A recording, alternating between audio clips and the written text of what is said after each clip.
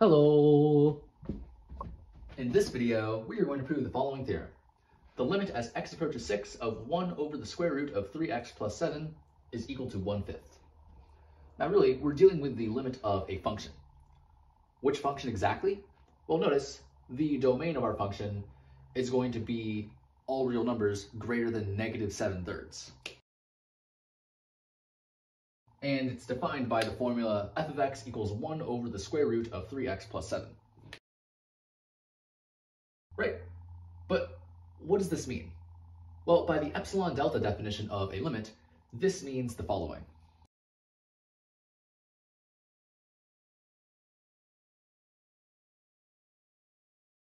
It means for every epsilon greater than 0, there exists a delta greater than 0, such that for all x in the domain of our function, if 0 is less than the absolute value of x minus 6 is less than delta, then the absolute value of 1 over the square root of 3x plus 7 minus 1/5 is less than epsilon.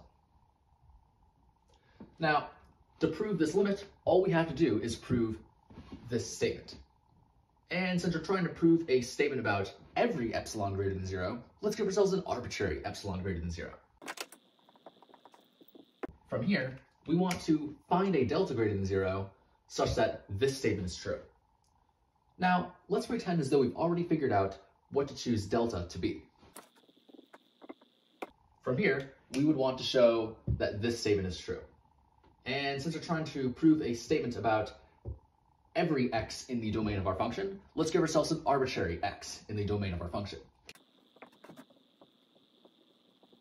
And from here, we would want to show if this is true, then this is true.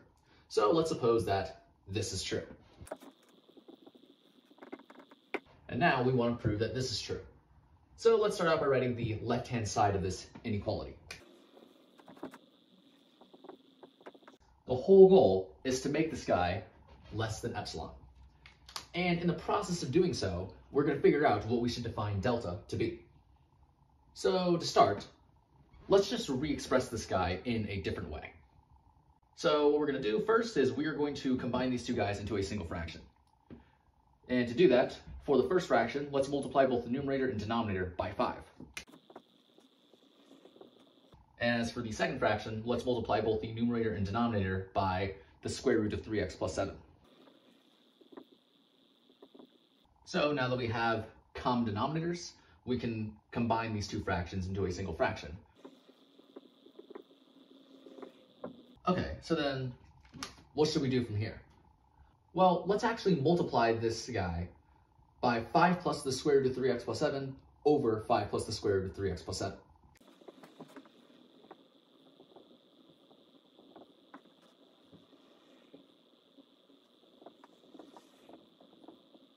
Right, we essentially just took this guy and multiplied it by 1, so we're perfectly fine.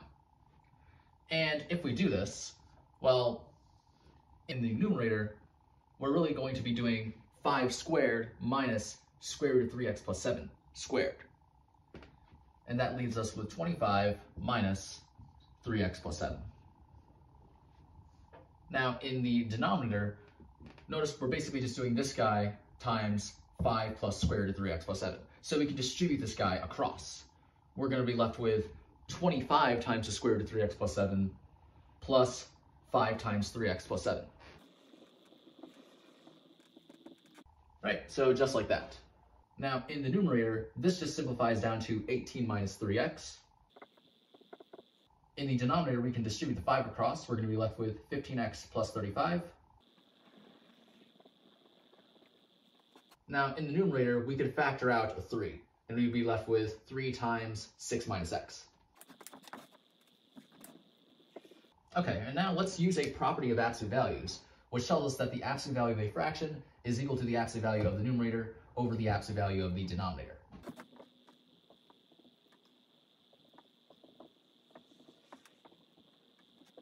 Now, another property of absolute values tells us that the absolute value of a product is equal to the product of absolute values. So really, this guy is just equal to absolute value of 3 times absolute value of 6 minus x. Further, we know that the absolute value of 3 is just equal to 3. And further, we know that the absolute value of 6 minus x is equal to the absolute value of x minus 6. Okay, now you might be thinking, how do we deal with the mess that we have in the denominator? Well, let's start thinking about how we should define delta. A trick we can use to define delta is to restrict delta so that delta is less than or equal to a list of positive numbers.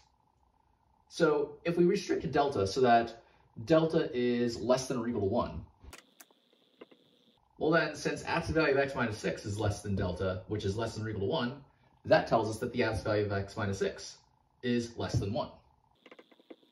In the language of absolute values, this is equivalent to saying x minus 6 lies between -1 and +1. And then adding 6 to all three sides, this says that x lies between 5 and 7. So, restricting delta to be less than or equal to 1, we have that x lies between 5 and 7. Well, if we look at the thing we have in the denominator, 15x must therefore be positive. So, we see that all terms that we have here are positive, and therefore we're taking the absolute value of something that's positive. So, we don't need the absolute values here. Further, we know that this entire thing that we have in the denominator is greater than 35. Therefore, if we take the reciprocal of both of these guys, that's going to flip the sign of the inequality. Right, so just like that. But then, since 3 is positive and absolute value of x minus 6 is positive, if we multiply this guy on both sides of this inequality, the sign of the inequality will remain the same. So, this guy must be less than this guy. And so sometimes that's the trick with these sorts of problems. You want to try to make this guy look simpler to look at. But now that we have this, we know that absolute value of x minus 6 is less than delta, so this entire thing must be less than 3 delta over 35. And now, remember, the whole goal has been to make this guy less than epsilon. Well, to do that, all we have to do now is restrict delta so that delta is less than or equal to 35 over 3 epsilon. Because with this restriction, this guy is less than or equal to 3 over 35 times 35 over 3 epsilon, which is equal to epsilon. And so we have made this guy less than epsilon, which is what we wanted. All we have to do is restrict delta so that delta is less than or equal to 1 and less than or equal to 35 over 3 epsilon. In other words, we're defining delta so that delta is the smaller of 1 and 35 over 3 epsilon.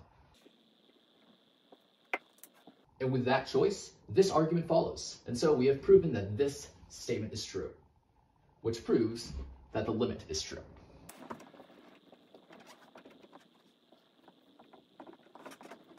And so this completes the proof. And so yeah, that's pretty much it for this video.